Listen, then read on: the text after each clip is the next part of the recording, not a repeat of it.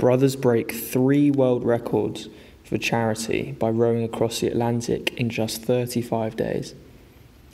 An intrepid team of brothers have become the youngest and fastest trio to row across the Atlantic after spending 35 days, 9 hours and 9 minutes at sea.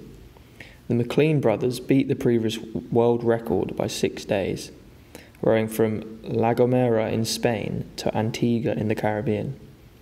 The rowing team known as BROAR set 3 world records in total by becoming the first 3 brothers to row across any ocean, the youngest trio to row across the Atlantic. The brothers Jamie, Ewan and Lachlan set off from Spain on December the 12th and completed a 3,000-mile ocean crossing after overcoming seasickness, battery issues, storms, dehydration and exhaustion.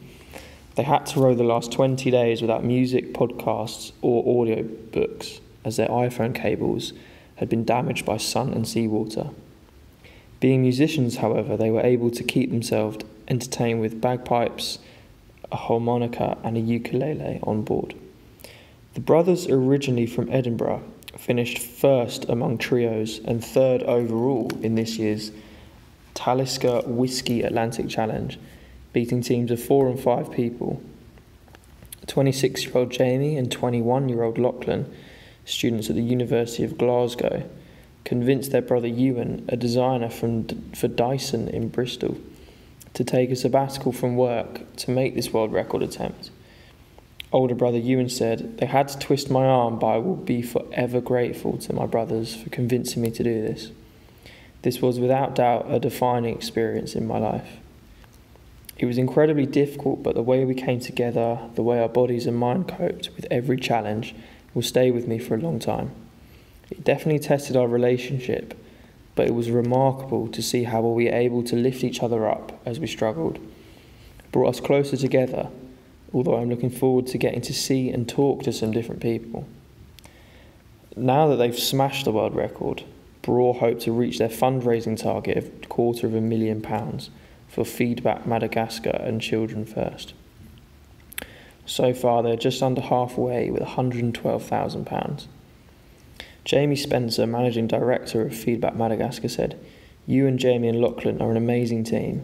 It seems like there's nothing they can't do.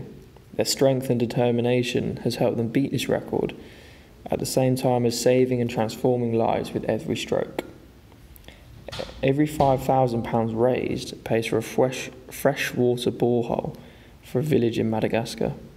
That's fresh water for 3,000 people so far, and rising."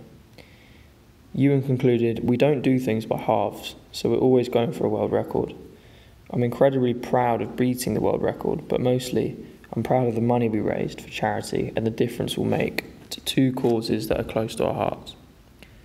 Having set the first world records, Ewan refused to cancel out other ocean world record attempts. Who knows what comes next?